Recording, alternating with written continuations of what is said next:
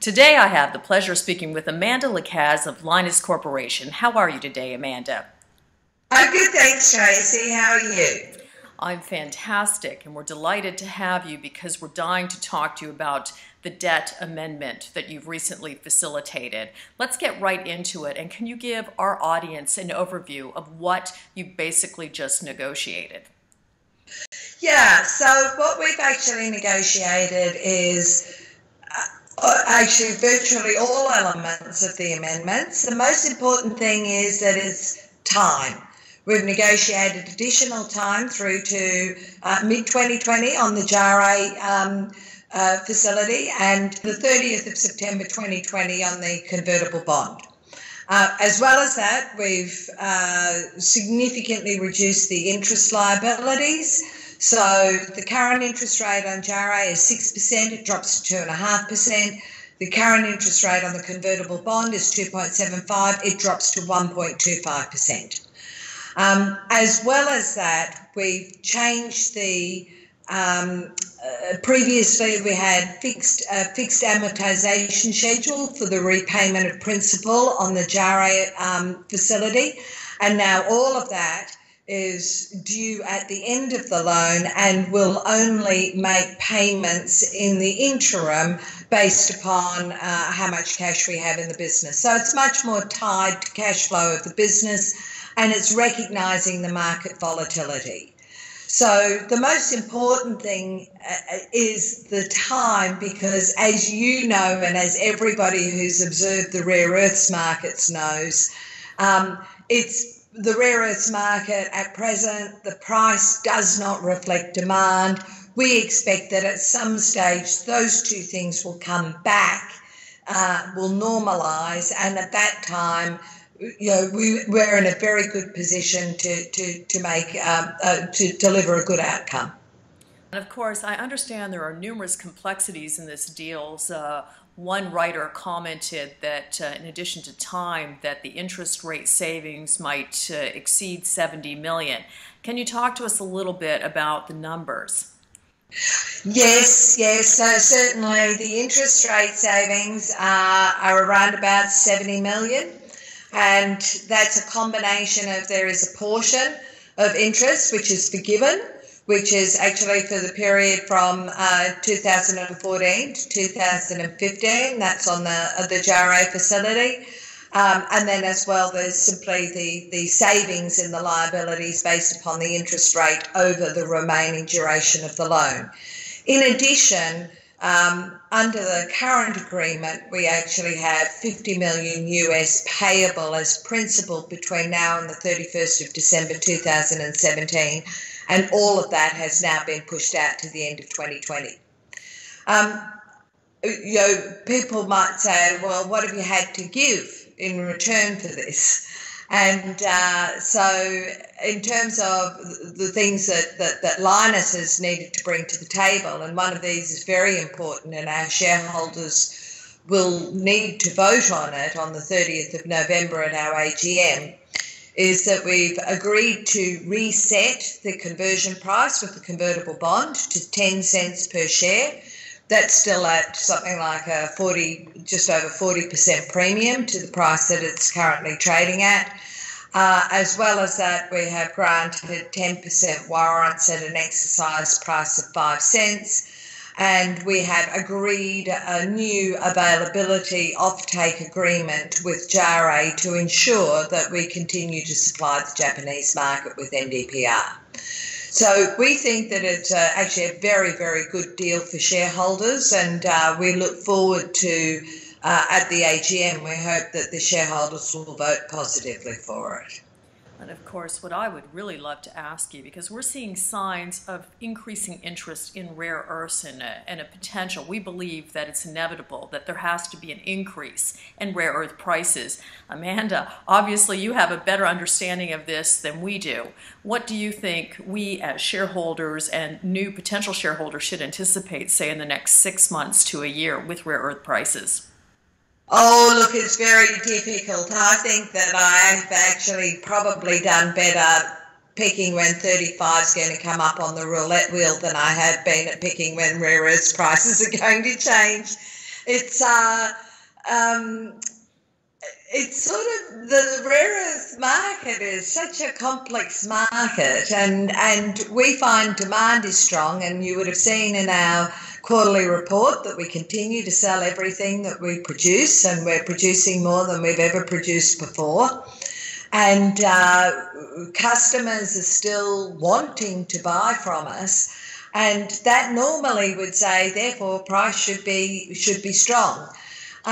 We would hope that this amendment is a good signal to everybody that Lynas is here to stay. If there are any people still harbouring a view that keeping the price low might actually lead to Lynas's demise. And we would hope that, as said, over time, that the price will normalise and it will reflect the strong demand. You know, remembering rare earths are important in a number of the technologies which consumers are demanding today. And of course, Jack Lipton and I were discussing the demand. Japan is the #2 user globally of rare earths. Can you add anything else that maybe the shareholders, you'd like them to understand before they go into the AGM and vote with regards to the complexities of this debt amendment deal? Yes, I think that it is really important for shareholders to understand that whilst they are only being asked to vote on the single element, which is the change in the conversion price to 10 cents for the convertible bond, and we have included in the resolution also the warrants, our shareholders do need to understand that all elements of the package are interdependent. And so therefore, if they don't vote affirmatively for resolution 4, it is on the AGM, which deals with the reset of the conversion price and deals with the warrants, then all elements of the debt amendments will actually lapse immediately. And as indicated in our recent financial report for the year ended 30th of June 2016, and also in a number of our other communications to the market, Lynas continues to be marginally better than a break-even business on a cash basis before financing charges. And there is some concern about the ability to be a going concern if shareholders don't vote affirmatively. But I'm pretty confident that shareholders will see the good sense and the logic of this set of amendments, and they are significantly favourable to our business. And speaking of favourable, your Q1 results, I read you had 57.4 million Australian in sales receipts for Q1. Can you give us some of the highlights for your quarterly update? Yeah, so I think it's quite interesting because when a business like Lynas is in its startup phase, every quarter's results have something new and exciting and different happening. You know, there's new equipment being commissioned or there's new sales. I think that now that we're at 100% of our plant commissioned and operating, our quarterly updates now become much more about business as usual and about continued and incremental improvements. And so this is the first quarter where we have had a full quarter's worth of full production as of NdPr. Well, actually, we're operating at about 90% of capacity, and you know, so I think that what you're seeing now is the stable output and our ability to actually serve our customers in a timely fashion. Okay, well, you know, we of course anticipate the shareholders approving the debt amendment at the AGM, but what should we anticipate perhaps in the next upcoming quarter once the AGM and the voting has taken place? So I think that after we've got this new debt arrangement in place, we are really faced with now what other ways can we create value for our shareholders? And so we're looking at a variety of different options there. Of course, we can create value by continuing to drive additional efficiencies in the business, and we have a very solid plan for driving the costs down further by improving the way that we run our plant and the efficiency that we bring to work every day. We need to look at other new revenue streams. You know, there are ways as we continue to increase, our production above nameplate, there are ways that we can actually take material at different stages through the process and potentially create new revenue streams. And then, of course, there are opportunities to partner with other rare earths companies, other companies in other parts of the supply chain, and find ways to create greater value for the business there.